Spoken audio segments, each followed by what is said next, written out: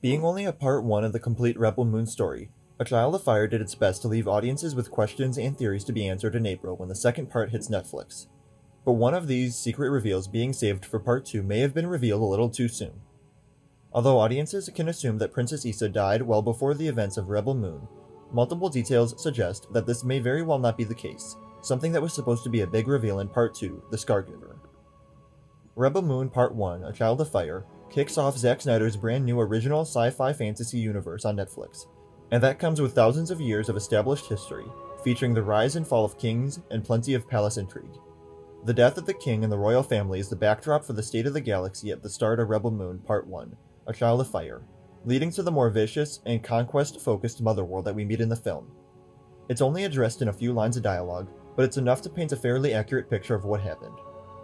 In the opening monologue from Jimmy, all he says about the death of the slain king and the royal family is that, quote, treachery of an assassin's blade struck down the king and queen. He gives a little more detail to Sam, the water girl from Velt, by the side of the river late in the movie. On the day of Princess Issa's coronation, she, along with our honored king and queen, were assassinated in cold blood by those they trusted most.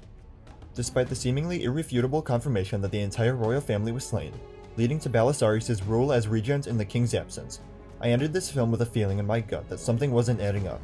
Something that we were told didn't make any sense. And after rewatching and looking more into it, I became convinced that Princess Issa is in fact alive, and will have a big role to play in Part 2 coming in April. For one, Jimmy, who was one of the several identical androids created to defend the king of the Galactic Empire, and later repurposed by the Imperium to do their heavy lifting, explicitly states when he's activated on Velt by Private Eris that he no longer fights since the death of the royal family.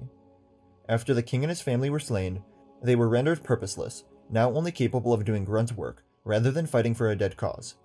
However, after being befriended by the local farm girl Sam, while he was cleaning himself off in the river, someone who reminded Jimmy of the young Princess Issa, who he was programmed to love and protect, something inside of the android changed.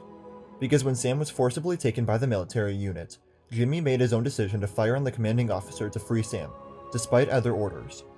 Obviously there's a reason for this other than a one-off moment of sentimentality, and although the android fled and was never seen until the closing minutes of the film, hence we didn't get an explanation, this moment points towards Jimmy recognizing Sam as the previously assumed killed Princess Issa, thus restoring his purpose to fight and defend the royal family.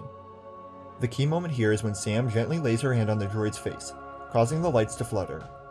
Although this can easily be assumed to be part of his programming, it could also have been him sensing the familiarity of the person in front of him. This would also explain why Anthony Hopkins was cast to voice a character that barely appeared in the first film. He's a big name deserving more than a few minutes of screen time. However, the larger portion of his role will likely come in Part 2, as will that of Sam. If she does indeed turn out to be Princess Issa, which seems likely given not only the small details, but also the spotlight seemingly shown on this random farming girl, then she would also have a large part to play in Rebel Moon Part 2 as the rightful heir to the throne. The big question spawning from all of this is how did Sam, or Princess Issa, survive with everyone assuming she was killed alongside her parents?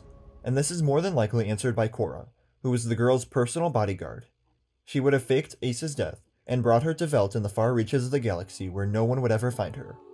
The question here though is if Cora was complicit and aware of the plot to kill the royal family, and at the last second had a change in heart, deciding to take the young girl and flee, or if she was as surprised as anyone when the king was murdered, causing her to take Issa and protect her away from where she would undoubtedly be in constant danger from assassins. This would also answer the question of why Cora is wanted. Although the reason for her actions may not be known to the general person part of the Motherworld, her desertion was likely a result of fleeing with the girl to hide and protect her. And as a result, she would do anything in her power to protect Velt and its villagers until the time is right for Sam to reclaim the throne as Princess Issa. This was probably a story detail meant to stay unknown before it's revealed in Part 2. But if it is as likely to happen as I and many others online believe it to be, then I think it does make me look forward to Part 2 a little more after being disappointed by Part 1. Did you enjoy Part 1? Let me know in the comments below. Remember to like the video and subscribe for more Rebel Moon content as the new franchise gets underway.